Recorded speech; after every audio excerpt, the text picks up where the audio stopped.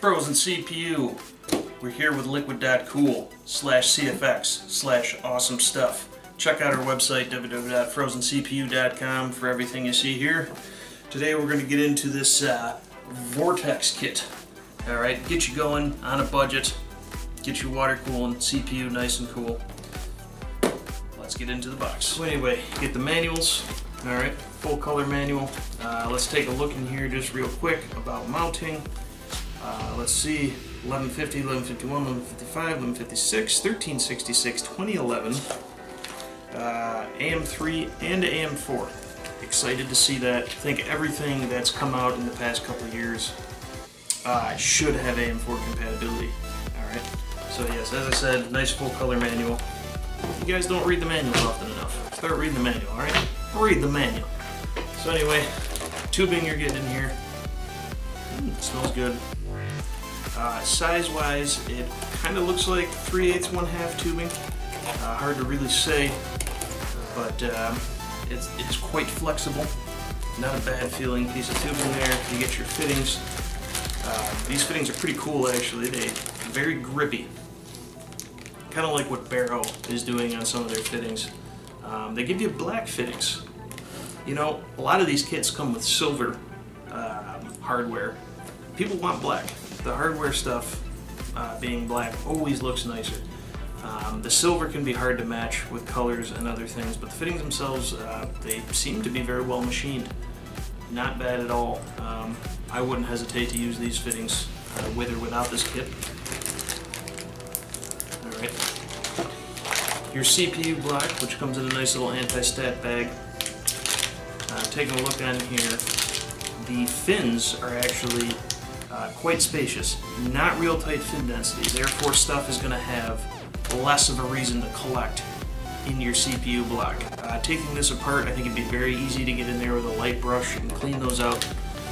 The CPU block itself is actually pretty nice looking, I must say. Only thing I want to mention about the CPU block is up here on the ears.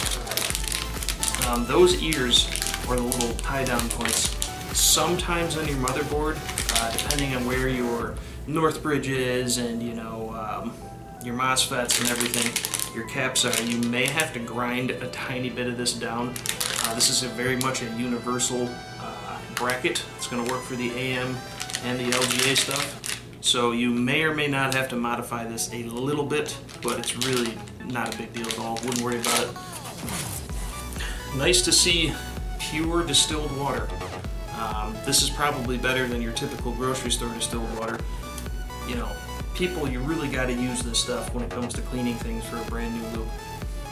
You could run this as coolant and use the included dyes that come with it, but really good to have something to flush out your system with before you get it started. Really, the radiator. The radiator itself is 240. It's pretty thick. Looks like maybe 25 to maybe 22 to 28 millimeters thick, somewhere in there. So you are getting yourself some nice white LEDs. I know they come across on the camera a little bit blue.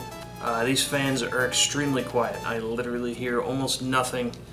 In terms of airflow, it's pushing air through the radiator for sure. Probably not the biggest static pressure fan you're going to find out there, but really like these white accents for the rubber dampeners on the fans. Might not seem like a big deal. Little things like that I really like. The actual construction of the radiator is quite nice. The fin density is there.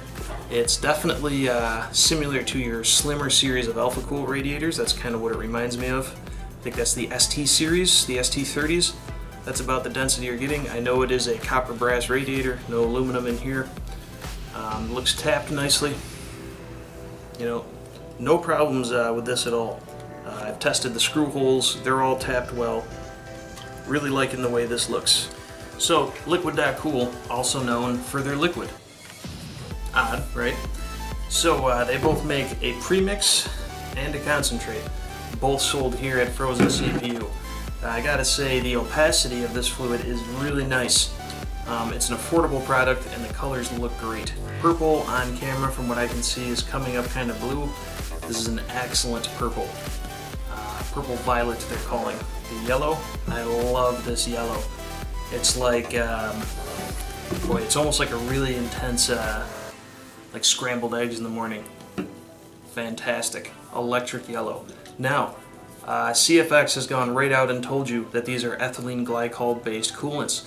These are not propylene glycol coolants, and they even give you a nice warning right on the back